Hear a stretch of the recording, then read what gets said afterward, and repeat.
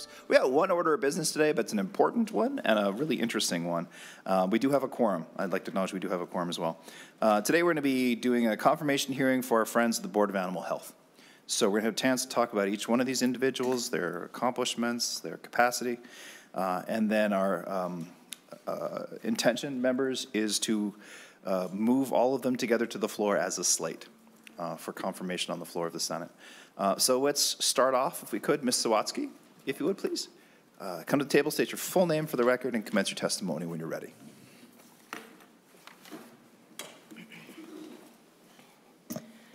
Thank you, Chair Putnam. My name is Erica Sawatsky. I'm a sixth-generation turkey, corn, and soybean farmer from Kensington.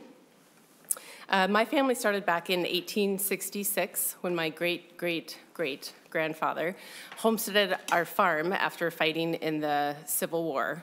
For many years, my family operated as a turkey breeder farm, producing a little over 1 million eggs per year.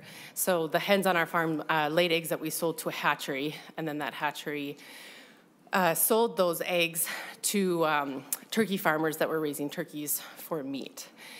Due to lots of changes within the industry, losing a partial barn to snow load, farm transition, and then labor shortages, we actually switched to the other side of the industry in 2020. So my family and I, we now raise light hens, is what we refer to them as.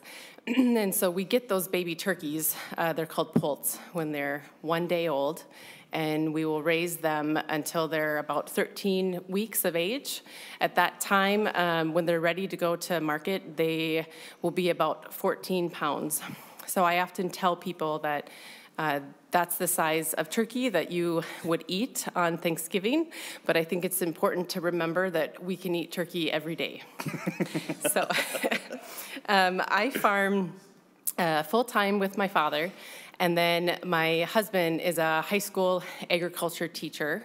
And so when he's not busy in the classroom or involved in FFA activities, he does help out on the farm. So really our passion and our roots are pretty deep in agriculture. I was appointed to the Board of Animal Health in 2018 and completed one full term and was reappointed to my second term. I currently serve as president, and I was just elected today, again as president, so I'll be starting my third year as president for the Board of Animal Health. As a farm who was recently impacted by highly pathogenic avian influenza, I got to experience firsthand how we as a state respond to a foreign animal disease. So it really allowed me to wear my Board of Animal Health hat, but then also my farmer hat, and see how we respond. And because of my role on the Board of Animal Health, it really has provided me the opportunity to use my experience to help other farmers that are going through the same thing, board staff, and industry as a whole. I'm incredibly proud of the team that the board employs. We have, I think it's about 40 employees, and so we do a lot with not very many people. And so getting to experience that firsthand was pretty amazing, because we hear about it during our quarterly board meetings, but to see firsthand, kind of on boots on the ground level, was truly amazing. Any questions? Thank you, Ms. Sawatsky. Members, do you have questions or comments for Ms. Sawatsky? Senator Kunish. Thank you for all your good hard work and the support of generations. Have you, or when you were younger, did you ever think about doing anything other than working with your dad in the turkey business? Ms. Sawatsky. Thank you, Chair Putnam and Senator Kunish. Really good question. I actually grew up working at a vet clinic. So I always helped out on my family farm, but my intent was actually to go to school to be a large animal and an equine veterinarian. So while I always appreciated my history and my background, and I never wanted to lose my tie to the farm. I didn't know, growing up that I would actually come back. And I think part of that is my father very intentionally didn't push that on me. He let me make that decision on my own, which I think is important, that it wasn't forced. So I'm truly grateful for that. Members, any other questions or comments? All right. Thank you, Ms. Swatsky. Thank you. Dr. Hawkins, if you would, please. Please state your full name for the record. Commence your testimony when you're ready. Hi, I'm Peggy Ann Hawkins, and I had remarks, but I left them in the car, so I'll start with that. Thank you, and it's good to see everyone here today. I am a livestock veterinarian. I graduated from Iowa State in 1991, so I've been practicing as a livestock veterinarian for 33 years now. That seems like a long time. While I was in veterinary college, I did a concurrent degree and got a Master of Science degree in livestock production. It was really mostly pork and poultry. But so today, what I know is pigs, and that's really my strength as a veterinarian.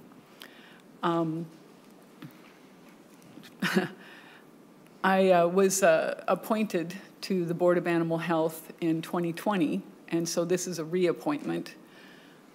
I really wanted to continue working with the Board of Animal Health. It takes about 2 years of quarterly meetings to really get a handle on what it is that a director on the Board of Animal Health is doing. I know what the Board of Animal Health does. I know boards of animal health called different things in different states, but I know what the state veterinarian does and the people who work with them.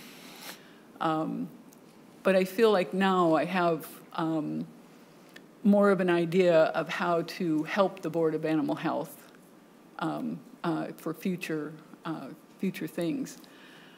I also want to say that the people on the Board of Animal Health, both the directors and the staff members, those who are boots on the ground, they work very hard and are very dedicated to doing what's right for the animal, for doing what's right for the owner or the caretakers of those animals, and to do what's right for the people of Minnesota. So I feel like the work that we do here is very important. I'm very proud to know that Erica Swatsky is the president of the Board of Animal Health, and I think that's an important thing. As a producer and an owner, someone who is financially tied to the animals, that's so very important. As a veterinarian, I'm all about animal health and all about doing what's right for the people. I want to feed people, and that comes naturally to me through my work as a Peace Corps volunteer in Lesotho, Africa for 3 years. So as I look back at everything I've done in my life, this is one way to give back. And I think we need to, well, I'd like to continue doing that. Thank you, Dr. Hawkins. Members, do you have any questions or comments? Senator Kunish. Thank you. Thank you, Ms. Hopkins. You mentioned that you want to help the body of the Board of Animal Health. Do you have like long-term goals, or do you see things, or are there things that you would like to improve on or change, or like down the road? Here's something that I would make a difference to improve animal health. Is there something that you are really excited about? Dr. Hawkins. Thank you. Thank you for the question, and that was a part that I left out. A little over a year ago, I'm trying to think about this. It's not a Bill of Rights. What am I thinking? The bylaws. Thank you. The bylaws were written for the board of directors of the Board of Animal Health, which sometimes I get confused on whether I don't get confused, but you know, sometimes we're talking about the Board of Animal Health, and sometimes it's just the directors on the Board of Animal Health. So part of that was the vice president is supposed to manage the state veterinarian or the executive director. And we just got started in doing that. And I think that process and the bylaws need to be written a little bit better so that we all know what we are supposed to do as directors.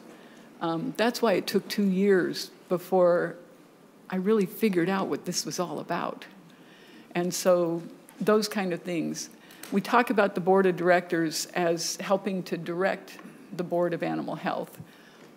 But we don't come to the Board of Animal Health and say, this is what you should do.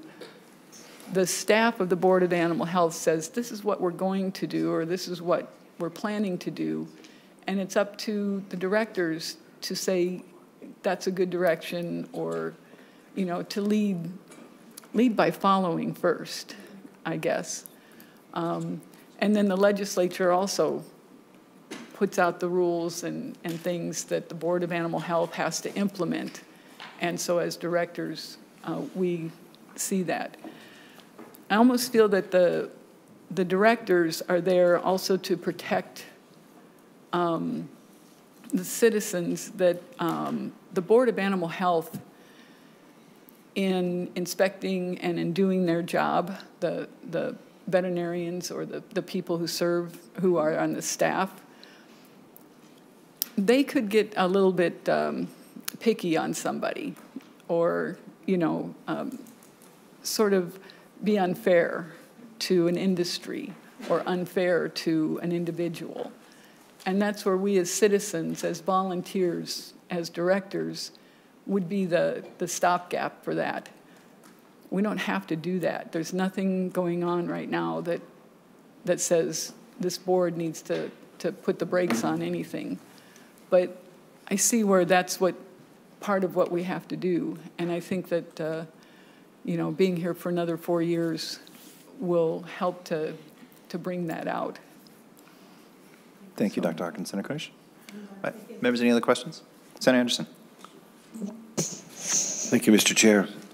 Ms. Hawkins, you looking through your resume and shows here that you've been involved with practicing veterinary medicine since 2007 in Minnesota, anyway. Yes. And but it goes back where you were an ag teacher, and I'm just wondering, because when I went through FFA, we never had a veterinarian come and speak to us about a possibility of going into veterinary medicine. It wasn't until I got to college, after I'd spent 6 years in the Navy, came back, that the ag teacher at the vocational school I was at talked about veterinary medicine as a possibility of going into as a vocation. I'm just wondering, do you have any type of interactions with, because of your background in FFAs, or I see 4-H projects, which I was a part of, but what about FFA? And I don't see that in any of your resume. Dr. Hawkins? Yes.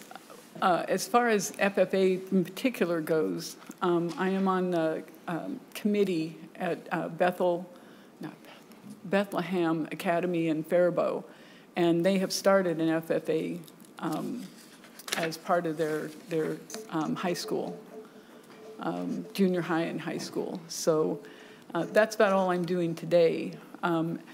When I was in high school, I was a future homemaker of America. And I wasn't a future farmer, but I was a future homemaker. I have to say the teacher there in the resume was teaching agriculture in Lesotho, Africa, in the Peace Corps. And so I did that for 3 years, and then came in and got into veterinary college. So I was about 10 years older than the average student in my veterinary class. And just saying. Mr. Chair. Senator Anderson. Ms. Hawkins, I see more and more today than there was ever before, going back to my days in FFA.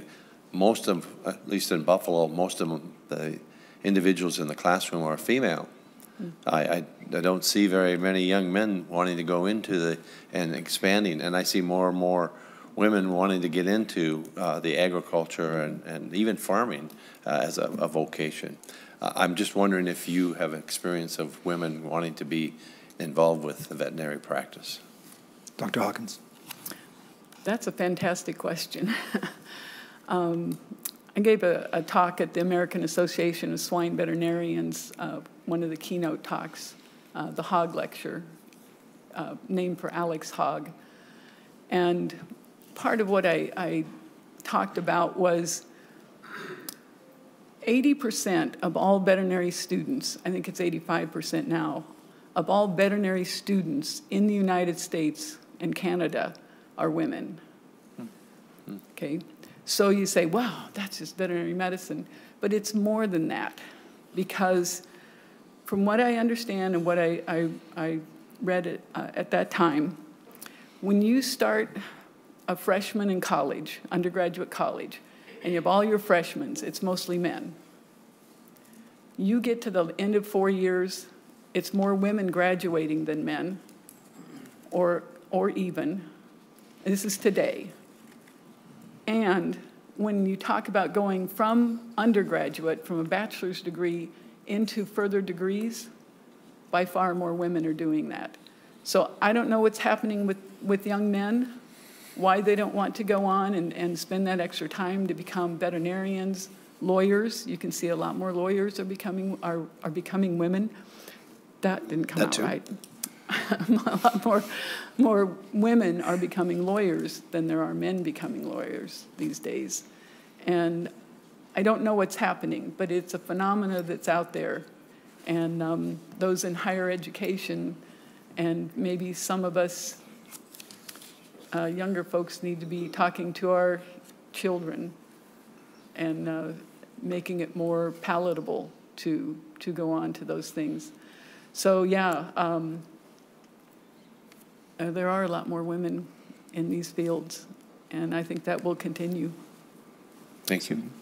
To this this question, I mean, there's also the concern of, and this is again sort of external to our conversation here about your suitability for the board, but it's an important question that Senator Anderson's raising, and that's the disposition of veterinarians across the state of Minnesota, in particular large animal vets. And Senator Kupek and I gave a talk at the U, at their vet school, and there's, I exaggerate, probably 100 people. About 100 people in the program. Right. And at the end of it, we asked them, how many of you intend to practice in greater Minnesota? And I think we got 3 hands out of that 100. Yeah. So again, that's another variable for us to address, or another thing to think about. And again, it's external to your responsibility here on the board, but if you could solve that one for us, that'd be great. We'll see what we can do. Senator Westrom, do you have a question? Mr. Chair, I guess just maybe a comment and a response, but back to the prior question, I think it was Senator Kunesh had asked, but your response, Ms. Hawkins, I just thought was noteworthy, and I think just another affirmation of why we go through a confirmation process, why we appoint people to boards, or why people are elected because of that. Your response, to use the word, one of the words you used was, if the staff are getting too picky.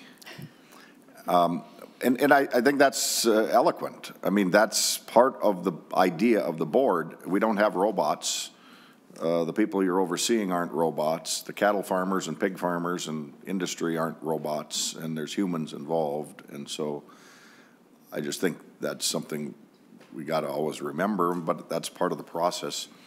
And I guess I was appreciated hearing that, because sometimes I think we in government think we're going to drop the hammer and just fix everybody and everything, and it's just not that simple. And on the farm or in the industry, as we're regulating, and there's a point where you know, we all grew up, moms and dads can get too picky, and so it's kind of the balance that we need to find. But that's, appreciate hearing that, and sounds like your board, you know, actively takes that to heart, and I think that's a good thing, because that's part of the process. We want objective people that are experienced and understand the industry they're overseeing, but it's their colleagues, it's their people they work with on a day in and day out basis. So just wanted to make that. Feel free to offer any further comments on Dr. that. Hawkins?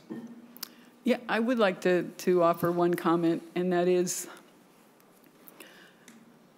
I'm going to do this anyway. I feel we need to be careful that we don't legislate how people raise their animals or how people do their job.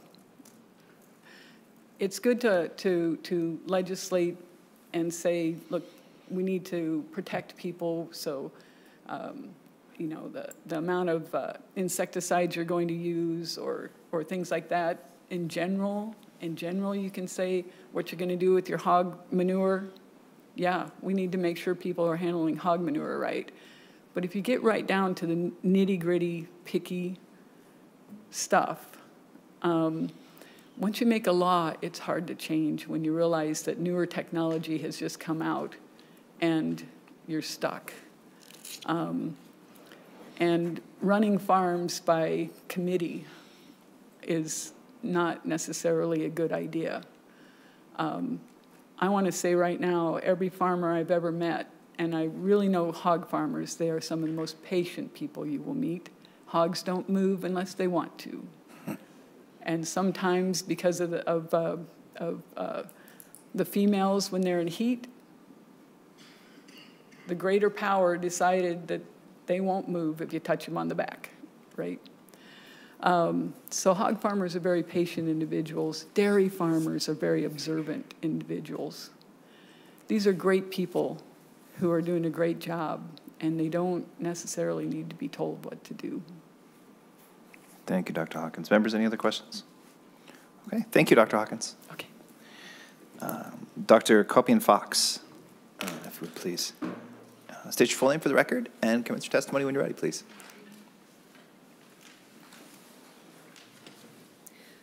Right, I'm Dr. Jessica Copian-Fox. I usually go by Dr. Fox, and I am from Southwest Minnesota. I grew up in Minneota, Minnesota, and I now live in Marshall, Minnesota.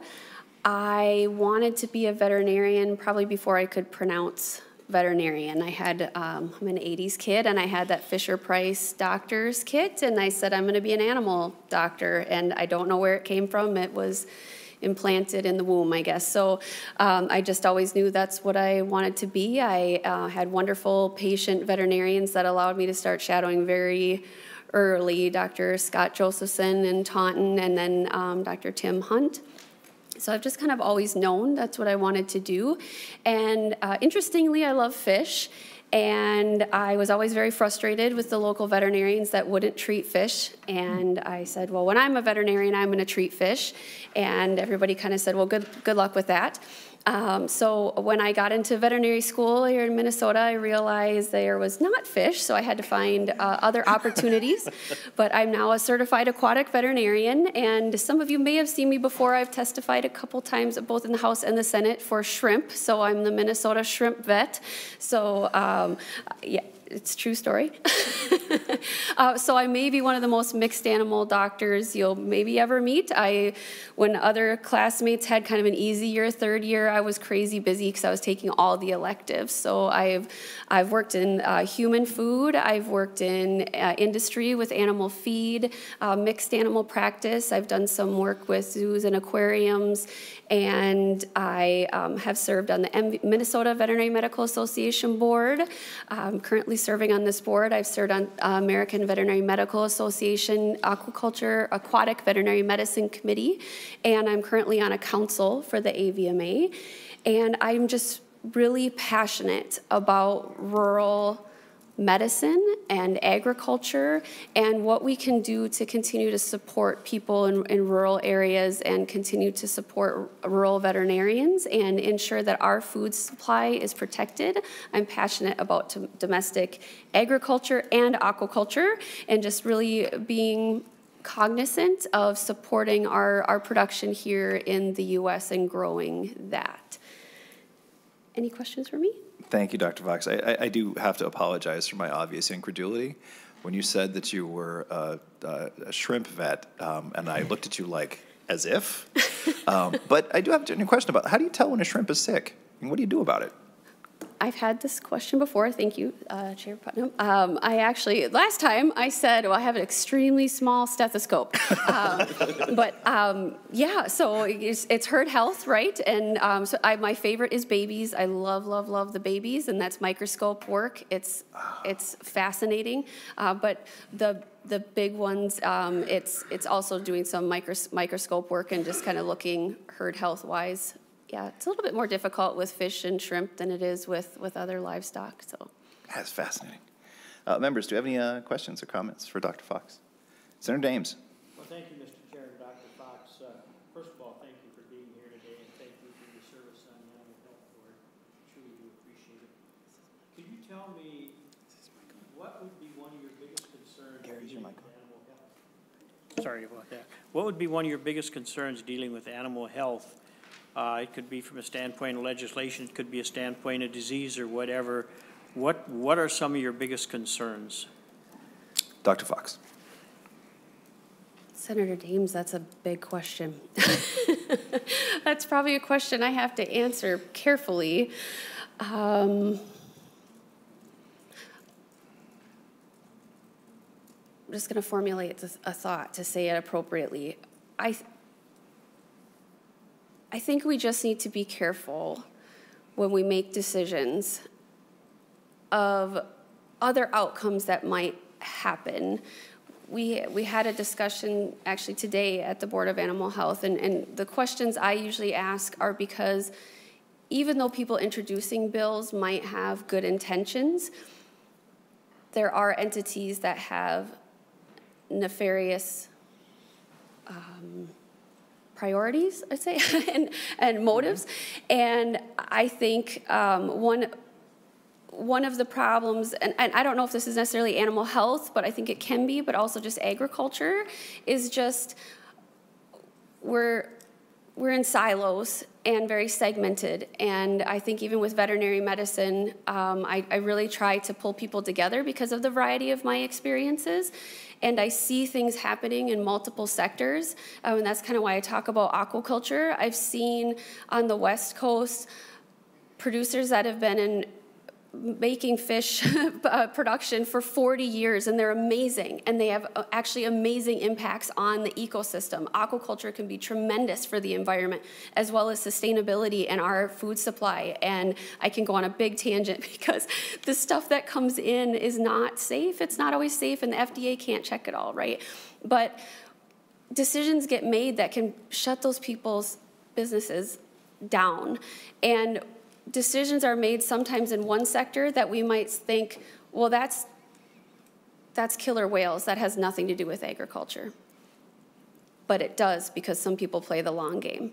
And ultimately, I believe that animal health decisions should be with the animal caretakers and their veterinarians. I do not believe that animal health on like an individual care perspective should be legislated, because that should be just like your health should be between you and your doctor. The health of animals should be between veterinarians and their clients and their patients. And so I just think the biggest threat I see is more on the lines of like just, I don't know, our food supply and protecting it more along the lines of just being careful with decisions that we make, looking about how that might be setting a precedent that could then impact our pork production, our cattle production, our poultry production.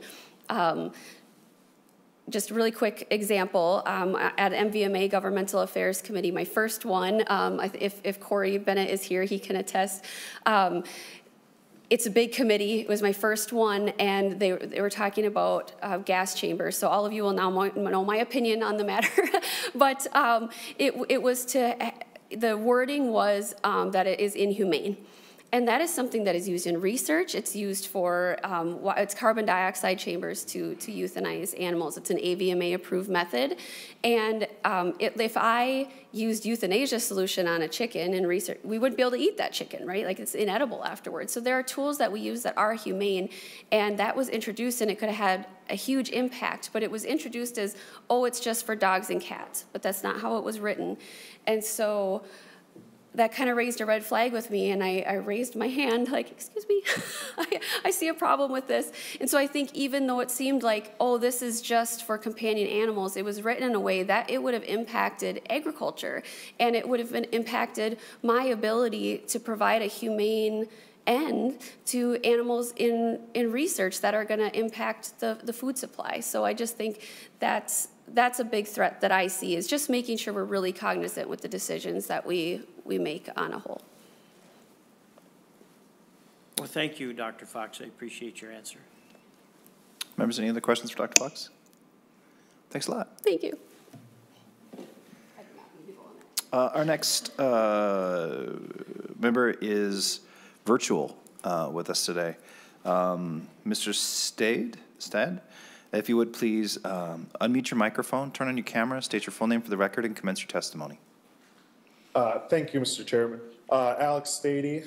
Sorry I couldn't be there. I'm at the National Native Land Staff Conference in Las Vegas, Nevada.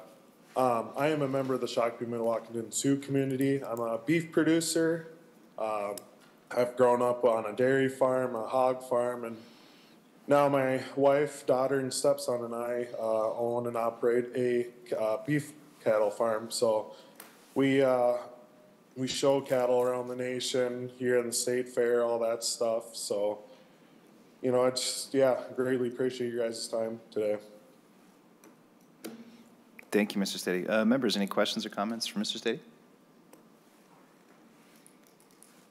Seeing none, go back to Vegas. Go have some fun, sir. We're all done. Thank you. Thanks for joining us. Mr. Neal, if you would please, could you come to the desk, state your full name for the record, commence testimony when you're ready, please.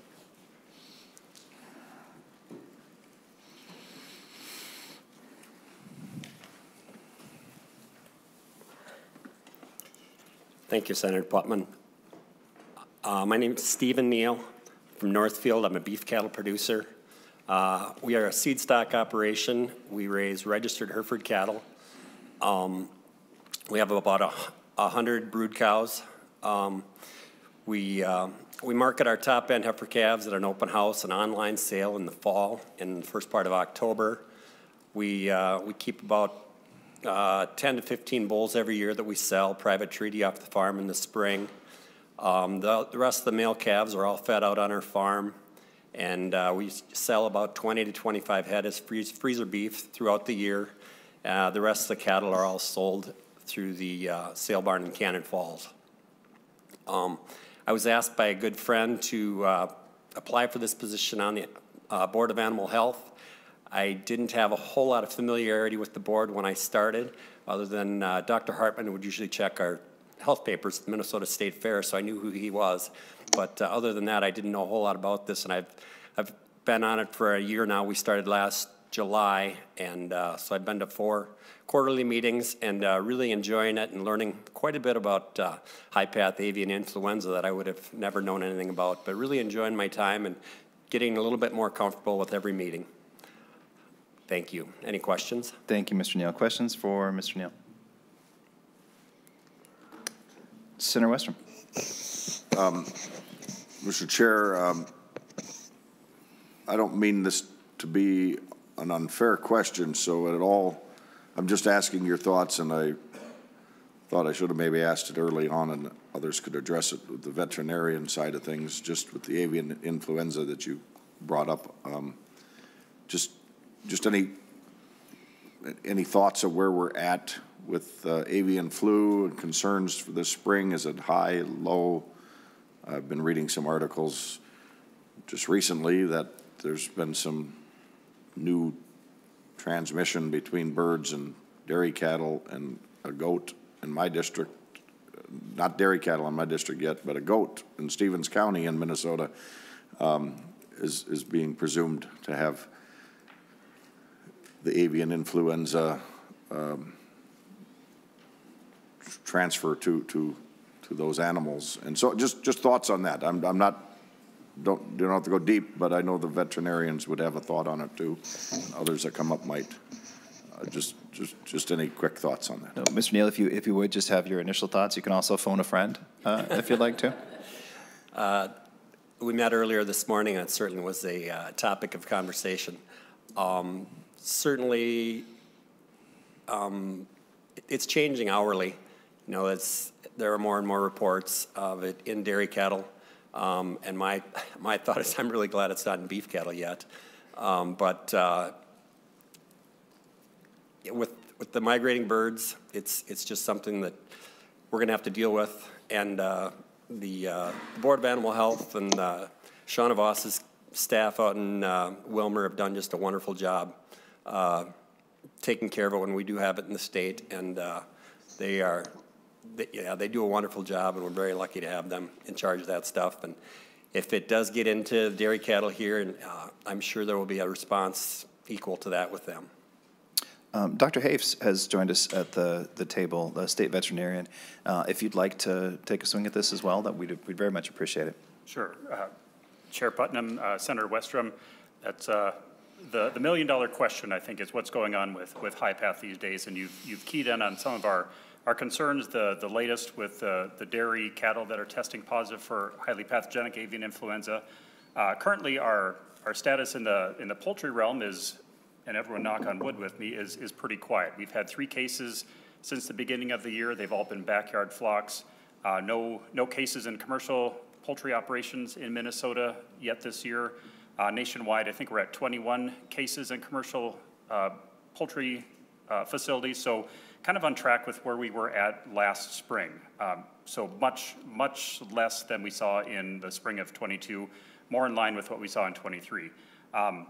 We all know things can change overnight. So as you alluded to, the strange occurrences that we're finding, the positive cases in goat kids in Stevens County that was attributed to one of our backyard flocks that tested positive, came out of nowhere. So that was a curveball that I don't think anyone in the country saw, let alone the world. I actually had an email this morning from England asking for more information because they suspect they have something similar happening over there. And then move forward a couple weeks after that, and we get the news from Texas. So there's a lot of information circulating. Some of it is speculation. Some of it is still waiting to be confirmed. So just trying to determine what exactly this all means. Why are we finding highly pathogenic avian influenza in milk from dairy cattle? When asked that question, I've been telling people it's because we're looking for it. So the question is, has it always been there? Are we not looking at all dairy cattle? Maybe this is just something that is in the environment, and our dairy cattle are exposed to it, much like other domestic species. And the reason we detected it in these Texas dairy cattle is because they had a mystery cattle syndrome that they were dealing with. So cattle that were showing kind of non-specific signs of illness, going off feed, tacky manure, the milk consistency was changing. So frankly, they were trying to figure out what is causing this, and they stumbled across avian influenza in the milk. So that's the update I have, and as I said, this changes overnight. I gave a briefing to the House Ag Committee, and I had to change my slide decks overnight because things change that quickly. So it's an evolving situation. We're working very closely with our partners at the Department of Ag, Department of Health, as well as the USDA to keep on top of this, working closely with University Dairy Extension and Minnesota Milk, just to make sure everyone's at the table, everyone's talking, and we're doing what we can to keep milk safe, keep consumers of milk safe. Thank you, Dr. Hafes. Senator Westrom. Mr. Chair, thank you, and thank you, Doctor. Just to keep this short, I mean, everything I've read so far is it doesn't have the effect on cattle or goats as poultry, where poultry, the the cure is death. Seems like cattle are, I mean, it's kind of like more of a traditional flu. You go through some sickness period of time and they recover. Is that kind of in a short summary the way to go? And maybe there's another time to have more discussion on this. But Dr. Hayes? Chair Putnam, Senator Westrom, that's correct. So the other thing I need to highlight is we can't even say for sure that this virus is causing disease in these cattle. So I think by default we've categorized the mystery cattle disease being caused by highly pathogenic avian influenza. That has not been proven yet.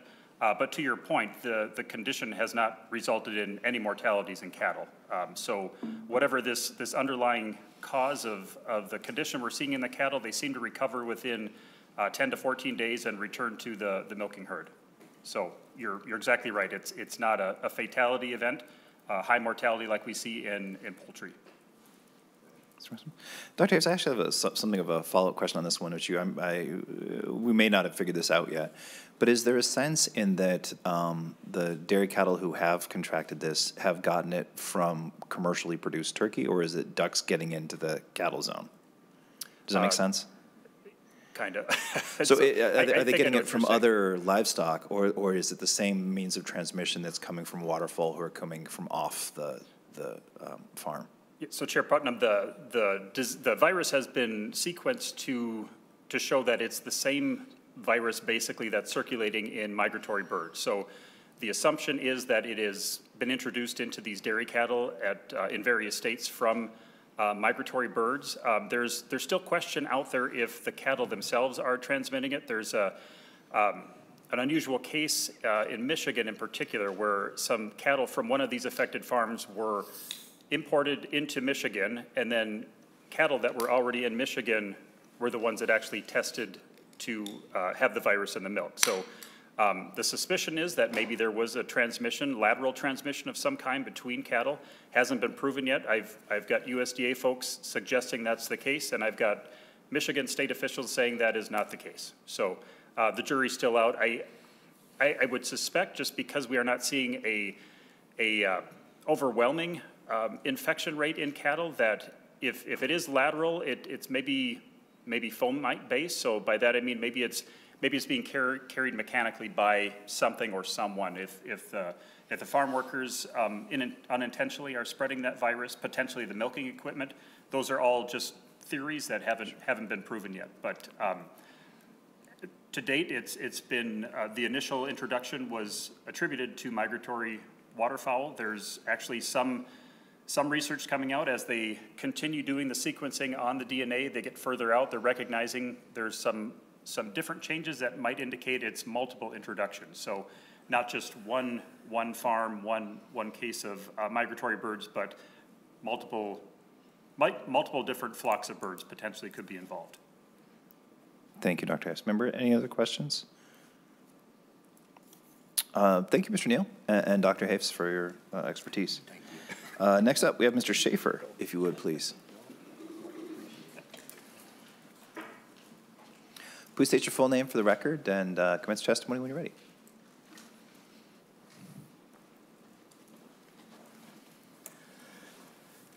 Good afternoon, Senator Putnam and committee. My name is Brandon Schaefer. I'm a beef and pig farmer in Goodhue. I'm a sixth-generation family farmer. Been doing this all my life, as well as the 5 generations that came before me that set the groundwork for me to have a footstep and a path to follow. I guess my passion for agriculture and passion for the future of agriculture, and as a theme of my wife and I's theme of our decisions in our family, I guess our family board, if you will, is we're charged with making decisions and putting forth good processes for the people that we may never ever meet. And that's coming with a legacy mentality of my generation 8, 9, 10, who knows where it might end up. That's what drives me every day. And one of the reasons that I accepted the challenge when some of my colleagues in the pig industry asked me to step forward to accept this opportunity and put my name in the hat to be considered is simply to look to preserve an industry of animal agriculture, which is a foundation to our rural economic vitality. And we talked a little bit about veterinary medicine and the lack thereof of large animal veterinarians. And I think that the issue goes much, much deeper than just how do we talk a student into becoming a large animal veterinarian in a rural community. I think we have to build rural communities that invite those powerful minds to come back and build a family and a legacy for themselves within those rural communities. And I think it behooves us as decision makers here in 2024 to make sure we consider all the foundational elements of those things that we create in terms of legislative actions and just core decisions, whether it's my spot on the Board of Animal Health or my role as a leader in our farm business, that we consider the impact of the decisions that we make each and every day. And whether that's and I'm going to kind of step back to the Board of Animal Health role, and our role as directors is all encompassing. It's an animal, it's our jurisdiction, whether that's aquaculture to pigs, cows, horses, cats, dogs, the list goes on and on and on. And I think it's be paramount for us to consider as we see things come across all of our desks, whether it's in our realm at the board level or your realm at the legislative level, is to consider the impacts of some of the decisions that are before us, is what collateral results might come that will have unintended consequences to those. And I'm thinking probably selfishly as an ag and livestock producer to allow us, if we legislate things in the dog and cat realm, what spillover impact that may have in either literally or socially to the future of agriculture and animal agriculture in general. So that's one thing that I guess I consider as I sit in my role in the board, is not only how does this affect the hat that I wear today, and sometimes we need to check our hat at the door and consider the greater good. So yeah, that's what drives me, is the passion for those people that none of us will have the pleasure to ever know. Thank you, Mr. Schaefer. Members, questions or comments for Mr. Schaefer? Senator Anderson. Thank you. Thank you, Mr. Chair. I see you have been a wrestling coach in the past. I have. Thank you. Were you at the state tournament this year? I am sorry to say I did not get to go to the state tournament this year. Never mind, that's fine. Does that mean he's out, Senator Anderson? No. Just wonder if he's wrestling bulls or anything like that. But I see in your resume, though, and I've never heard of this type of cattle, and I don't know if I'm going to pronounce this right. Gelbvia? I don't know if I'm even close to saying that right, but what is that breed of cow? Mr. Schaefer. Animal. Chairman Putnam and committee and Senator Anderson. It's pronounced Gelbvieh, and it's a German-French breed in Europe. It was brought into the States in the migration of the continental breeds generations ago in 1970s, I guess would probably be the primary influx. In Europe, they're a dual-purpose breed, both dairy and beef. Highly fertile, highly maternal animal that has made a splash within the industry. Not necessarily the mainstay. It's not an Angus or Hereford, but it's accentuated some of the traits that those breeds might bring to the table, in which why we use it in combination with an Angus. Senator Anderson. Mr. Chair, so is this breed considered maybe more resistant to disease or has other characteristics built into the breed that make it more advantageous one way or the other? I don't, that breed's not a well-known breed here in Minnesota that I understand, but I'm wondering why that, what the characteristic is of that breed that makes it so advantageous for you and maybe others to want to be a part of that. Yeah, Mr. Schaefer. Mr. Chairman and Senator Anderson, very good question. I wasn't the decision maker. That was my dad's role back 55 years ago when he decided to pursue that breed. And what attracted us was the Mark Adam, Minnesota, or the Meat Animal Research Center in Lincoln, Nebraska. And to this date, annually, it still is the highest yielding, greatest fertility beef animal in the research studies, in that it will yield more pounds of calf weaned of any cow, pounds of cow exposed. So therefore it's highly efficient, highly fertile, the youngest animal to puberty. So we experience great reproductive results, and that's what drives us to continue with that. That is a component of our breeding program. So, Mr. Chair. Senator Anderson. So, as you're coming to the Board of Animal Health, do you see this as part of a foundation for your being a part of the board, or as far as what you have on your farm? Mr. Schaefer. Chairman and Senator Anderson, yes and no. I think my foundational drive to be a part of the board is more about ensuring that we lay a foundational security for animals of all species, and both farmed as well as companion, to have a place in our societal and professional roles, especially in rural communities.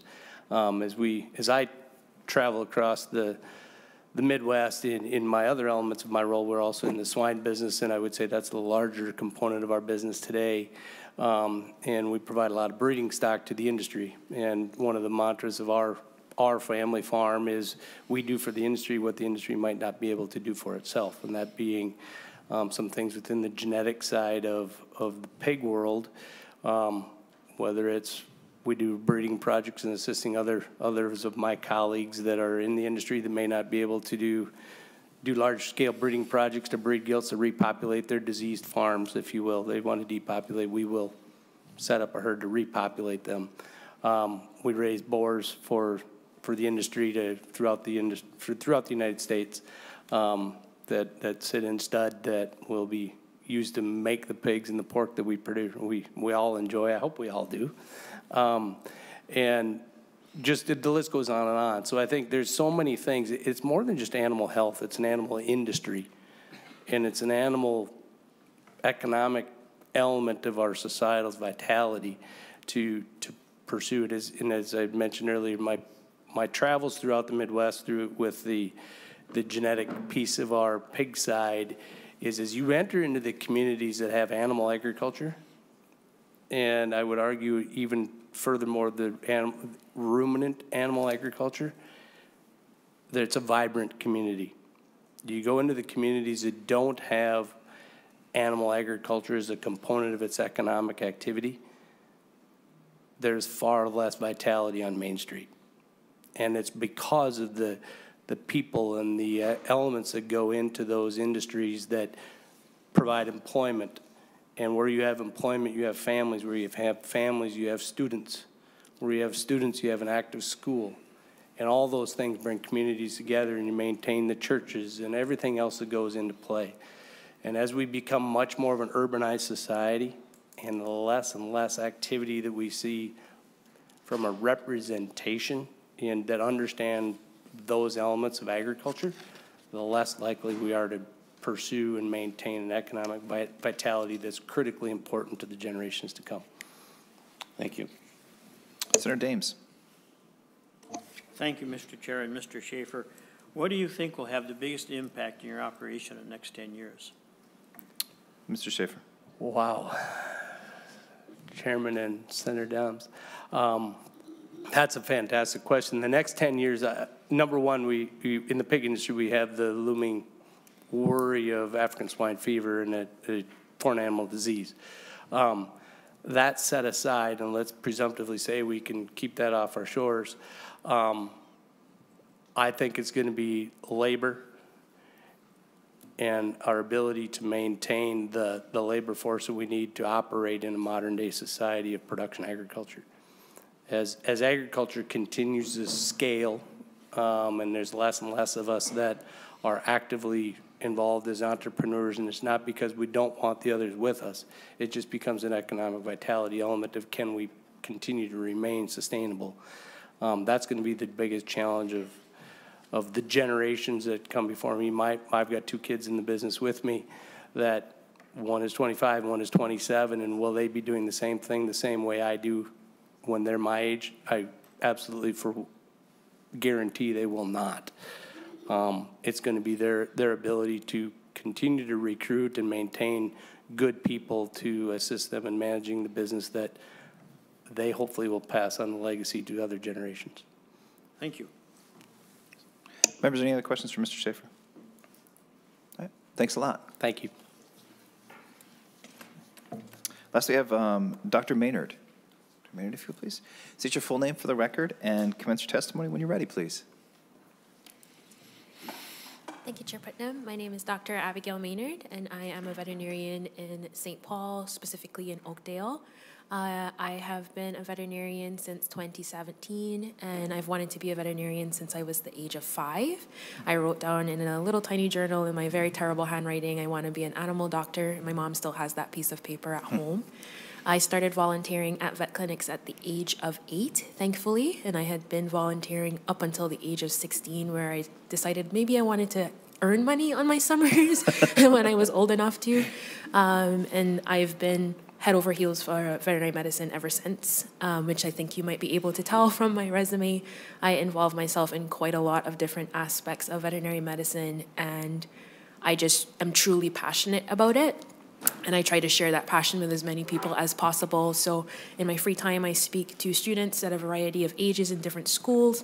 And then I try to volunteer in a variety of different things, serving on the Minnesota Veterinary Medical Association in a variety of roles. And also just volunteering abroad and different things that I can do with my degree, as I truly believe I was made to be a veterinarian. This is what I'm supposed to be doing with my life. With the Board of Animal Health, I'm the newest member. I've only actually been on the board since November of last year. But I'm not new to the board. I actually did an externship with the board in 2016. I also did an externship with the Department of Health, the USDA APHIS, and FSIS. And I mention all of that because now, as a member of the board, I get to see all of those people and all of those organizations working together. And for me, that is like just the biggest joy, because I learned all of these individual parts, but now as a member of the board, I'm able to see just how uniquely privileged the state of Minnesota is to have all of these parts working together, because I truly believe that is a unique benefit to that this state has that not very many others do have. And that's what I enjoy most, is the little pieces of information that I have about each of those things, and seeing how collaborative that environment is in Minnesota is what I enjoy most about being on the board. Thank you, Dr. Maynard. Members, questions, comments? Senator Westrom. Mr. Chair, Doctor, you mentioned you volunteered where when you were young? I didn't quite catch that. Dr. Maynard. Thank you, Chair, Senator. So I volunteered in a variety of places, but I guess most recently I would say that I volunteered in South Africa, Zimbabwe, Zambia, Botswana, and Namibia. But when I was younger, I said I volunteered at vet clinics from the age of 8, so I'm not sure which volunteer experience. Thank you. The latter, I think you said vet clinics. I didn't make that out the first time, so thank you. Senator Kunish. Thank you. You practice here in St. Paul, and it sort of looks to me like most of the other board members or directors are in greater Minnesota. Can you tell us how you maybe bring a unique voice to the board when discussing, any of the issues that might come up in the program or in the board? Dr. Maynard. Thank you, Chair. Thank you, Senator. So I think, firstly, my role at the board is specifically specializing in companion animals. So it's dogs and cats, like, your pets. And so for me, I believe that being in the Twin Cities, I have the highest volume of access to those pets being in the city area. But I believe my voice is unique in that is not all I've ever done with my career. I've tried really hard to be as rounded as I could be. And so for me, I think my voice is unique in that I just don't know dogs and cats. I know quite a bit of everything else. And that allows me to be better able to talk about dogs and cats because I have a bit of knowledge around all of the other species that I've worked with as well. Senator Anderson. Thank you, Mr. Chair. Ms. Maynard, you mentioned in your resume here At one clinic, you did 85% small animal, 10% large animal, and 5% exotics. How does that relate to today in doing the same thing? And do you see that, like, exotics being a class that's growing? Dr. Maynard. Thank you, Chair. Thank you, Senator. I would say that it is a class that's growing in that there are more families seeking to have exotic pets.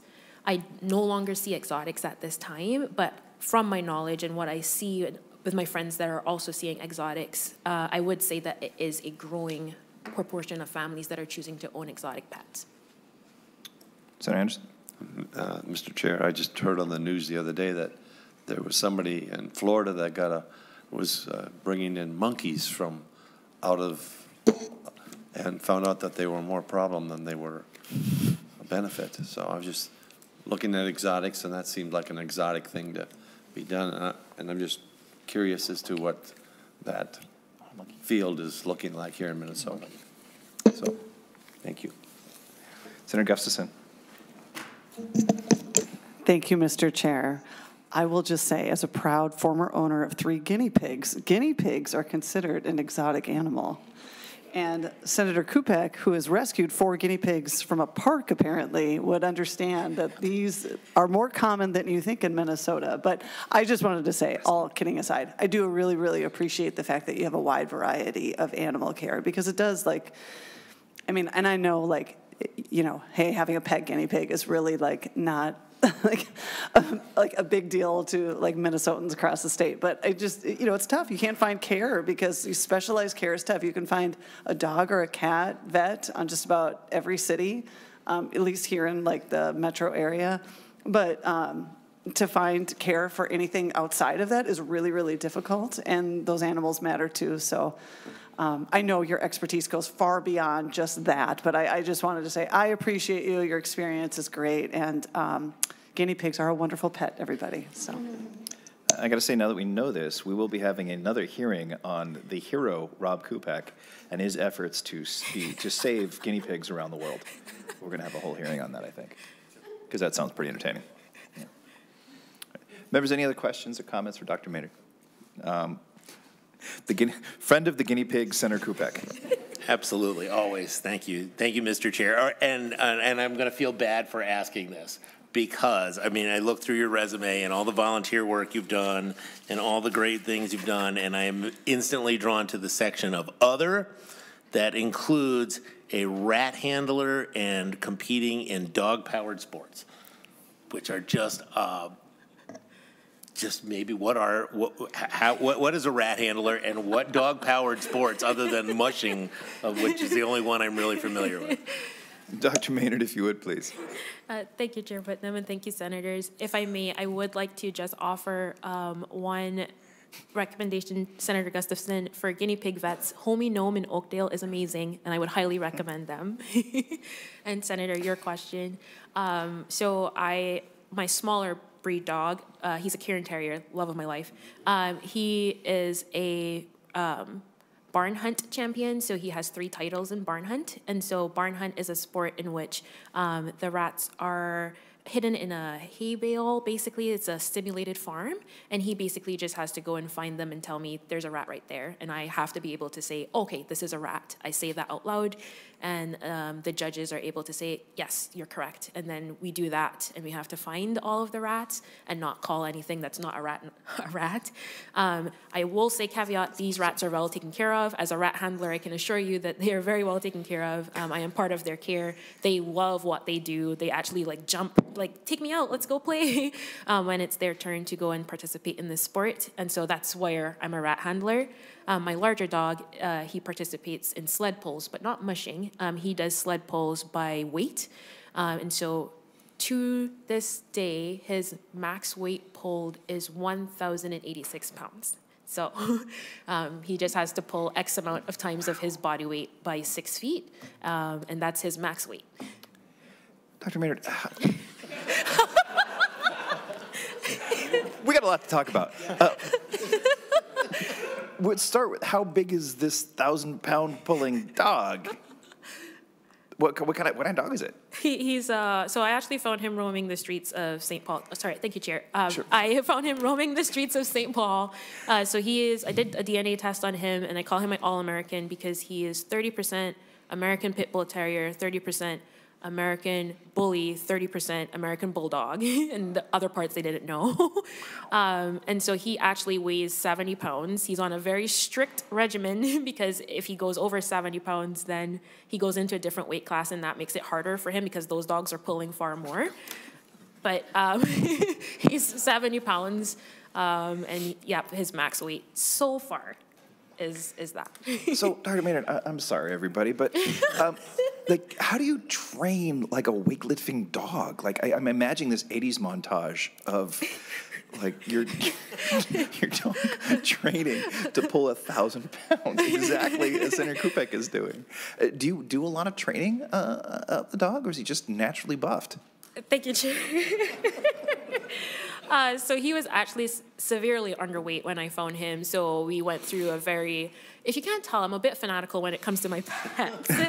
And so we went through a very determined regimen to get him up to weight. And then so he had a higher fat, less protein for a while to gain weight, and then he went to higher protein, less fat to maintain muscle. In terms of exercise, yes, he does have a training regimen, which he all enjoys. This is the thing that he loves the most. And so first we had to get him used to wearing the harness, and then we got him used to having the harness and having weight. So how we started with that was just him wearing the harness and having fun, just playing around.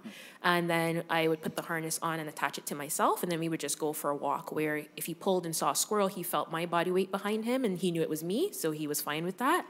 And then we gradually worked up to just attaching very light things on the back of the harness, by attaching very light weights where it didn't bother him at all. And then eventually he's very driven by me. And so I literally just have to stand in front of him and say, Rigel, come. And he will pull whatever it takes to come to me, and he loves it. If there's any other person in the area when he is pulling, he tends to gallop towards that person because he just loves people. And so it's a lot of fun for him because he gets to just run to someone and pull all of this weight behind him. Wow, that's fascinating. Senator Westrom, let's keep it going, man. So when you say a sled, the mystery that goes through my mind, are you talking a sled on snow so it's easier to pull? Or is it a sled like they do at the tractor pulls at the county fair and you're pulling on dirt? Excellent question, Senator Westrom. Dr. Maynard. Thank you, Chair. Thank you, Senator. So it's actually 3 different surfaces that you can title in. So you can do it on wheels. You can do it on like turf or grass. It doesn't have to be real grass. It can just be astroturf. And then you can also do it on snow. Rigel is a short-coated breed, so mostly Nordic breeds will do this, but because he's shorter coated, he does not do winter.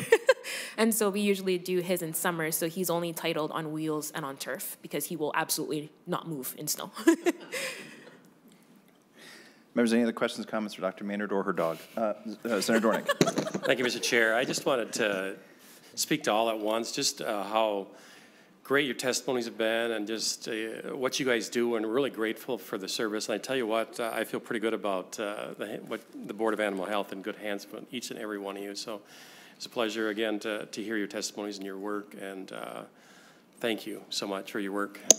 So, Dr. Maynard, you're off the hook. But I'd like to echo Senator Dornick's comments and say, it's days like this that make me really love my job. You get to learn really cool things about really cool people doing really cool things. And so I think I speak with some confidence that the rest of the committee feels this way as well, that we're grateful for you to spend the time with us, educating us about your backgrounds and the things that you do. And we're confident that the state of Minnesota is in good hands because of your dedication and your expertise. So I personally want to thank you for being here today and for all the work that you do. It's incredibly important, and it's clear that you people really care. And that you really do the work. And so thank you for all of the above. Any other last comments? Or Senator Dames? Well, Mr. Chair, I move to recommend that the appointment of Erica Swatsky, Dr. Peggy Ann Hawkins, Dr. Jessica Copian-Fox, Alex Stade, Steve Neal, Brandon Schaefer, and Dr. Abigail Maynard to the Board of Animal Health to be confirmed.